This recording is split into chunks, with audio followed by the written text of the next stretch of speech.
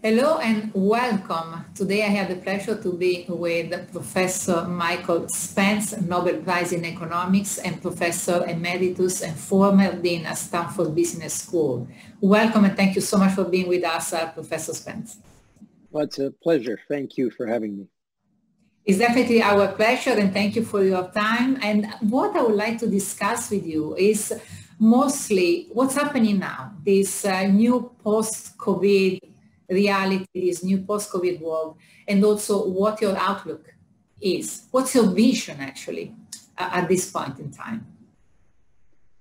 Well, this maybe we should start where we are now. So this has been a very, very large negative shock, pretty much everywhere in the world. The magnitudes vary, but one of the results of that shock is that governments have had to respond to try to protect people and households. And they've done that with very large programs. I think of it as transferring the balance sheet damage which goes with a shock of this size to the sovereign balance sheet, to the government's balance sheet, because it's easier to handle there. So nobody likes having a huge amount of incremental debt on the government's balance sheet, and that has consequences down the road. But it's probably better than letting a whole lot of households starve and a whole lot of businesses fail. So I think on balance, what's been happening after the start has been generally in the right direction. Virtually everyone, except a few Asian economies, missed the virus when it was in its early stages. And so we lost the opportunity to deal with it there. That's, as Americans say, water over the dam. So there's nothing you can do about it. I think looking forward, we are in for a difficult recovery.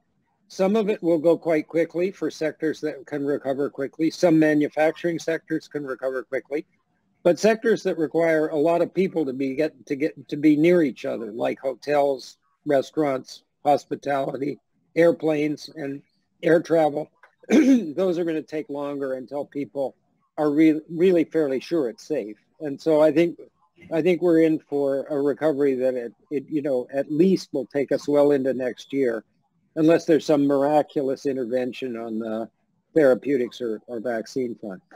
If you go past that, the central banks have partially reversed direction from the pre-pandemic era. They were inching in the direction of normalization of interest rates.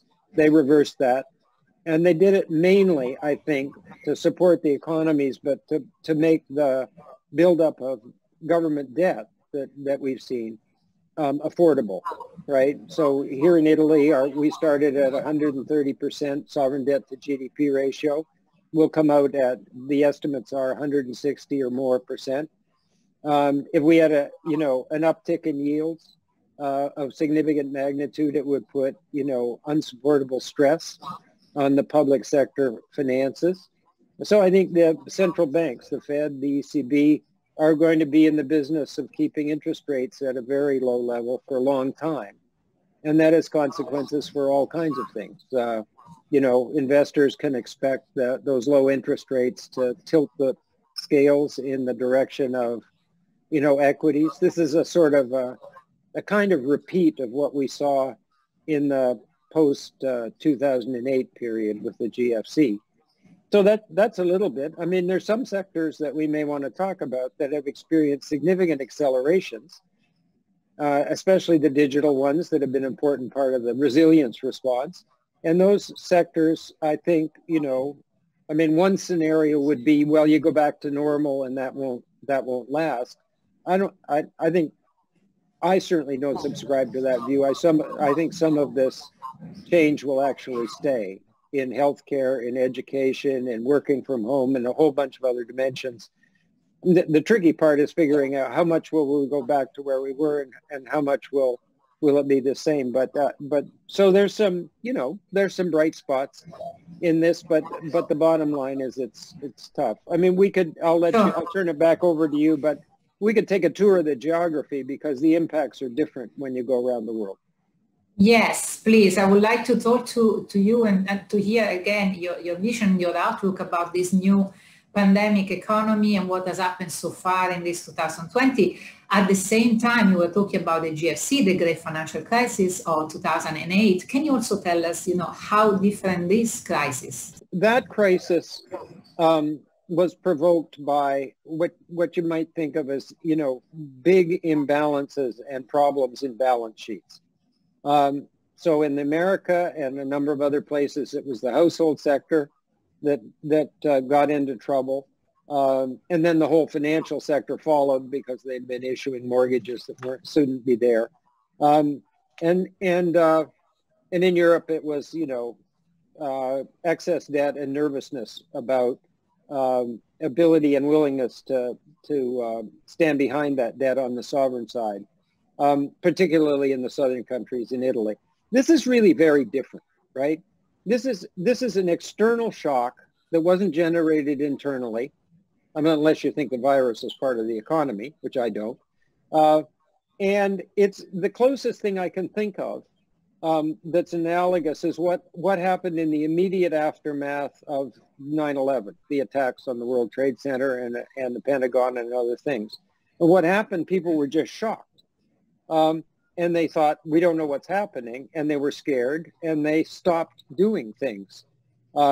They thought they stopped flying. I mean, Hawaii nearly went out of business in the post 9/11 period. This is much bigger and broader in scope, globally and in terms of sectors and so on. But it's the same idea, which is, partly by policy and partly by just being scared. We pushed the pause button on a very large amount of the economy by shutting businesses down and by taking the demand away. And so in principle, if you look back at the 9/11 incident, if people's expectations or fears or something are fairly quickly allayed, you could get a very rapid recovery from this, or a fairly rapid one. Now, let me qualify that. Okay, if this thing goes on for too long, then it's going to leave balance sheet damage of the type that we saw, not the same, but similar, as we saw in the great financial crisis. And balance sheet damage you don't recover from as quickly. So I think the jury is really out. If we can get out of this sometime in 2011, the residual effects on governments, on sovereigns, on businesses that really couldn't make it and so on, they'll be there, but they won't be enormous. If it goes on longer than that, then I think, then we're starting to, the scenarios start to converge, if I can put it that way. So we are looking at 2021 for a possible return to growth. But in the meanwhile, as you said, let's also talk about geography, because this is a crisis that is is broader than the one that we had with 9/11 and probably also 2008, because 2008 came kind of in chunks. It was more gradual according to geographical areas, while here it seems to be kind of widespread at the same time. Is this the difference between this crisis and the other crises we've seen around the world, actually, even in the last century? Yeah, it is. I mean, well, in magnitude, this is more like the Great Depression, right? And many people have said that, and probably in scope as well.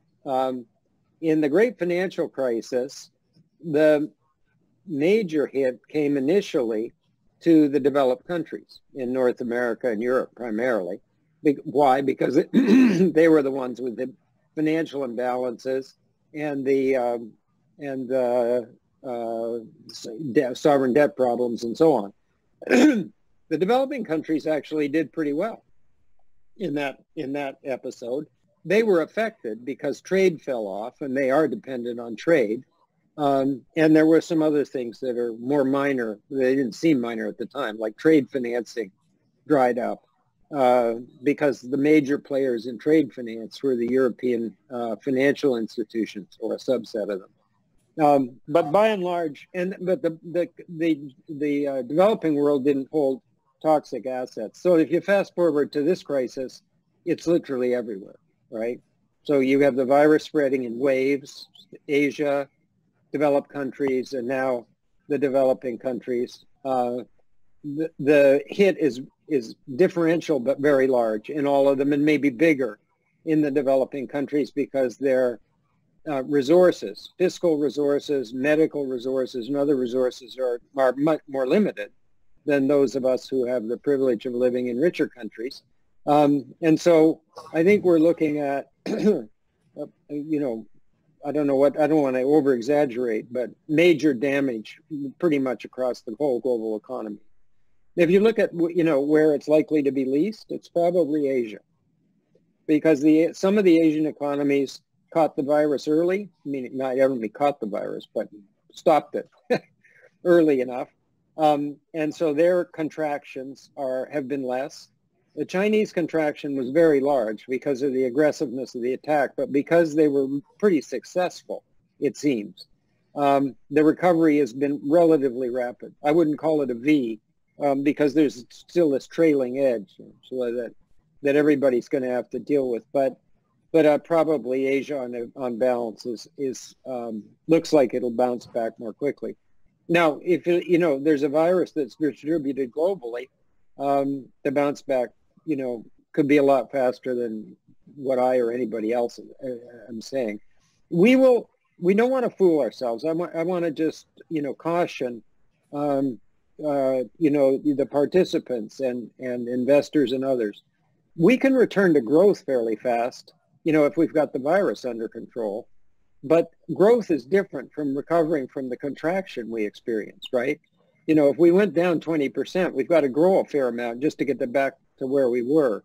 So we may see positive growth well before we see what most people, you know, normal people out on the street would think of as a full recovery with normal rates of unemployment and so on. Exactly, and this is an important point, because the most important thing now is to return to invest. Because at the moment, I think that risk aversion is really an issue here. No, I agree with that. I think the best way to, at least the way I find most useful to think about that, is in terms of sectors, right? So you already have investment acceleration in a number of digital sectors that have been essentially beneficiaries of the pandemic economy. That includes e-commerce. It includes a wide swath of, you know, mobile payments and fintech. It includes, you know, various aspects of healthcare. It includes various parts of the education sectors looked at globally. I mean, there's several unicorns in the education space whose development has, you know, been accelerated by this. On the other hand, if you look at airlines, last time I looked, the index for the American airline group was down at its lowest level 60% from the start of the year. And now, last time I looked, it was down 40%. So are we going to see investment in that sector? Probably not. In fact, it looks like from news reports that we're going to see disinvestment. I read one article, I can't verify it, but that Lufthansa will retire the entire Airbus 380 fleet. So this is kind of not investment, right? So I think it's really sector dependent, and it's a little bit geography dependent. Governments can help if they focus some of the recovery efforts on investments that, you know, get people back to work, but have longer term payoffs in terms of growth, you know, green growth, sustainable growth, and so on. That would help. We, you know, as you well know, we have the European Recovery Fund here, and we're in the midst of discussing how to use it in various countries, including this one. So, you know, we haven't got that all done, but that could certainly help in terms of the recovery, and part of it really should be investment. But here is a question, actually, because obviously we know all kind of governments around the world are helping. There are stimulus, there are all kind of interventions, and big institutions now, first of all, central banks. But do you think that the so-called whatever it takes is really in place? Or do you think they could do more, governments, institutions? Could they have done more? Could they do more? Or they are really doing everything possible? I wouldn't say everything, because that's a pretty strong word. But I mean, but on a scale of kind of 1 to 10, I think they're sort of up around 8. I mean, these are pretty aggressive programs given the initial conditions. So I'm disinclined to fault governments on this. If there's fault, and this does vary a lot, from place to place. I think the fault lies more in failures with respect to virus containment. And that would be especially true in the United States, where there's been a lack of leadership at the central government level. That doesn't mean, you know, all the governments, state and local, have walked off the stage. That's not true. But I think that you know, historians looking back at this will find that the decisions that were made, apart from a big fiscal stimulus and accommodative monetary policy about virus control specifically, were not ideal. For example, in Italy, once the government got you know, figured out this was really serious, they locked down the country. They locked down the north, but shortly after the whole country, and they banned non-essential interregional travel. In the United States, to this day, they have not banned interstate travel. So the virus is spreading because people are still free to move around. So that's an example of what I was just talking about. So I think and in general, the handling of the virus in the West has been less successful than in Asia, in part because the Asians had previous viruses in the relatively recent past, and they had practiced, you know, how to do it. And they had institutions and, you know, capabilities that we didn't have, that we were sort of making up as we went along. So they also use digital technologies in a way, some of them, in a way that we're not willing to use them, at least not yet, because of concerns about privacy, trust of government and other institutions that have big piles of data and so on. So that's where I think, you know, I mean, there's lots of small flaws, okay, that have been uncovered by this. Let me give you an example. Unemployment, you know, in the United States, unemployment claims, unemployment insurance claims just spiked, right? They went through the roof. They went from normal of a few tens of thousands in some, you know, or even less in some states to, you know, 200,000 a week or 300,000. Well, those things are supposed to get processed in online digital systems, and those digital systems just collapsed, right? They weren't set up to handle that kind of volume. But that's a fixable problem. I mean, you know, people know about cloud computing systems where you can get, you know, a huge amount of incremental capacity when you need it. And so I think, you know, I don't know if those things will get fixed, but they were flaws that made life pretty difficult for the institutions that were trying to get help from the government. So it wasn't a flawless performance by any means anywhere, but and similarly, we had peak load problems in our healthcare systems that we probably will, in the post-pandemic period, will want to you know, deal with, unless there's somebody out there who thinks this isn't going to happen again. But if there is such a person, I haven't run into him or her. And what you said actually is true when it comes also to how different now, or at least it has been so far, and probably is going to be in the next future, you know, the way Eastern economies and Western economies are dealing with this, mostly regarding the digital, you know, habits and the digital experience and everything.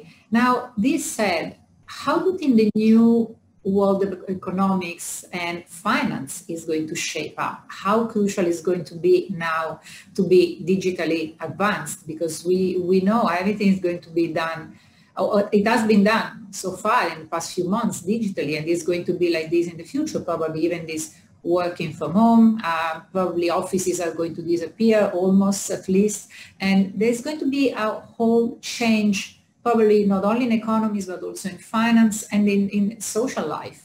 What do you think about that? Well, it's very hard to get it, you know, for anybody to kind of be absolutely precise about that. But I think you're right. I mean, the digital, the transformation of our economies to digital, substantial digital foundations was well underway before. It's been going on for the last 20 years. And it's probably been accelerating. The pandemic has surely accelerated that. for, people have conducted experiments that they didn't, wouldn't have conducted in normal times, because that's the way people and organizations are. They're just, it's a known bias. People under experiment. And when they experiment, they learn and they find new things, like maybe it isn't so bad working from home 3 days a week or something like that. And so I think there's real change coming. There's sectors where the institutions are extremely conservative and slow moving, like education sector.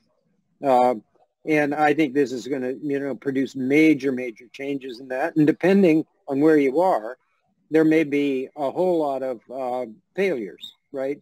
I mean, I would expect to see in the relatively fragmented higher education sector in the United States, a lot of institutions at the margin just aren't going to make it, right? I mean, the benefit and cost ratio is not going to add up for their potential students, and, they're not going to make it. So I think all of those things are true. Now, are we going to depopulate New York? As is often kind of speculatively discussed in the media, I have no idea. I mean, I'm a little conservative about that. I think that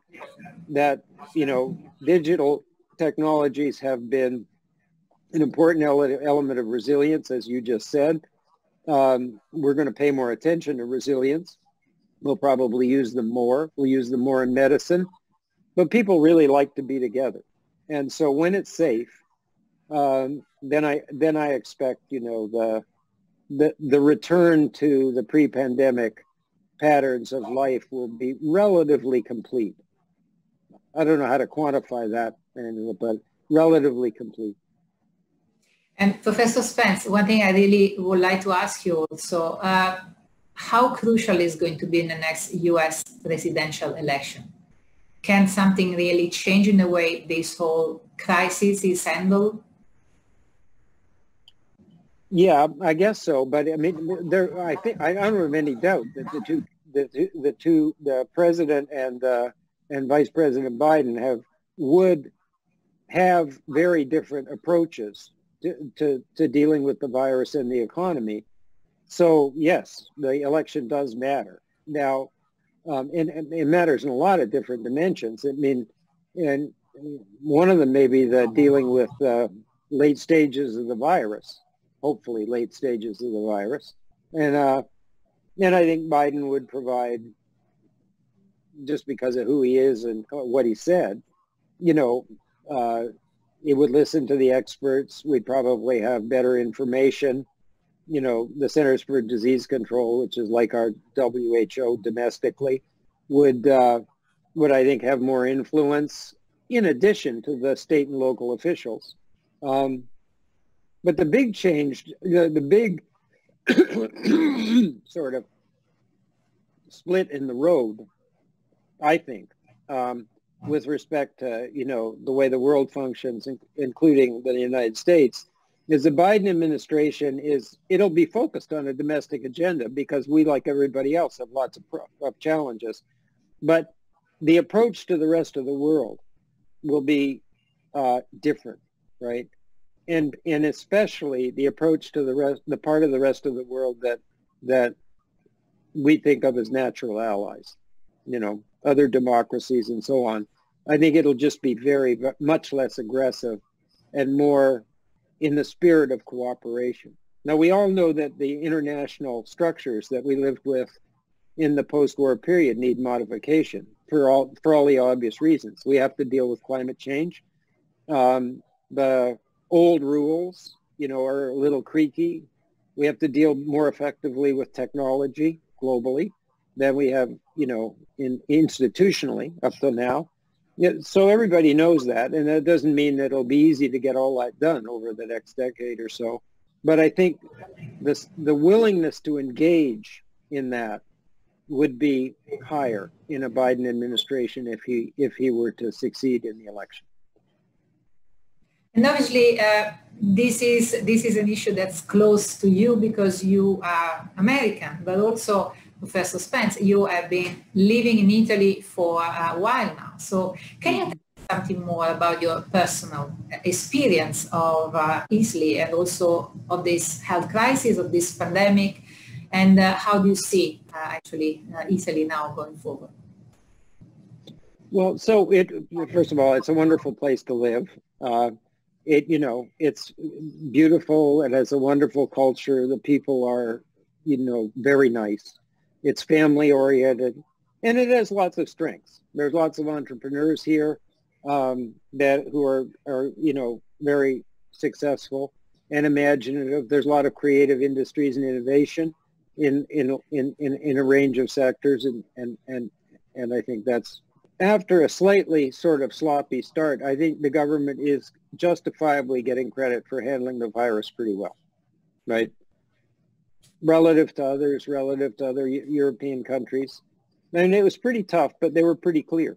And they got the prevalence of the virus down to the point that it looks like we may be able to successfully open up. I mean, it doesn't look like a ghost town here.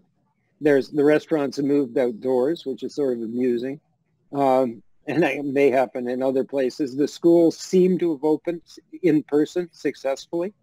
So I think, there's a lot of good to be done. And at a slightly more general level, I do think that Europe coming together around a recovery fund and financing it with European debt is a really important step forward. Now, whether it turns out to be the start of a process of the right kind of, coming together, unification with respect for, national differences, it's too early to tell. But it's a lot better than the post-GFC period and the sovereign debt crisis, where the attitude was more or less, you got into trouble, get yourself out of trouble, meaning you're on your own. So this feels very, very different in that respect. Having said that, this is a country that has registered very, very little growth, if any, for 2 decades, right? And that's not a condition that is conducive to sort of, social cohesion and a whole lot of other things. So there is a set of real challenges here. It's a mixed picture. Professor Spence, it was really a pleasure to have you here. Thank you so much for being with us. Professor Michael Spence, Nobel Prize in Economics, and Professor Emeritus and former Dean at Stanford Business School. Thank you so much. Thank you. It was a great pleasure, and I enjoyed the discussion.